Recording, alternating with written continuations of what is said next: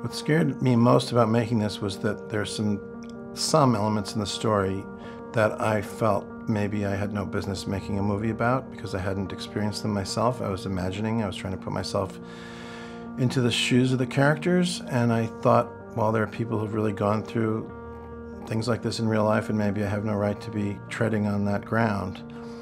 Then I thought, well, why can't they have a movie about them too? We're all sort of in the same boat, and sometimes the boat gets a little rougher for some people than others. And I don't know, I thought, I just remember saying to myself at some point, like, why can't you make a movie about something serious and big? I learned a lot from the actors. I'd say I learned the most from the actors. Casey brings to the part an amazing intelligence and thoughtfulness and emotional truthfulness and a almost obsessive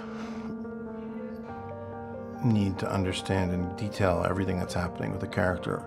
Once he has that, he has this spontaneity and humor and depth of feeling that just blows me away. I don't know about other people. It seems to blow them away too.